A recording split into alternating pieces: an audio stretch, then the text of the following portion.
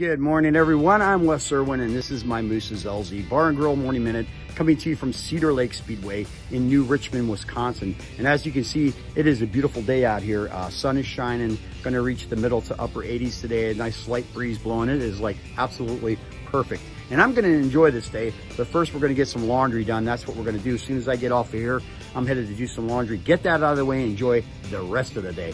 Thank God I got some wheels to use, and I can't thank the Erickson family enough for that. Aiden Erickson is one of my Living Like Outlaws youth program drivers, and his family, they live close by to Cedar Lake Speedway, and they loaned the vehicle to me to use this week so we can get some things done. So laundry and then some fun. I do know one thing, I'm headed to JJ's Outpost Bar and Grill this evening for sure to get some good grub and drink some cocktails. So if anybody's in the neighborhood, it's right down from the Speedway here. Make sure you come on and hang out with me.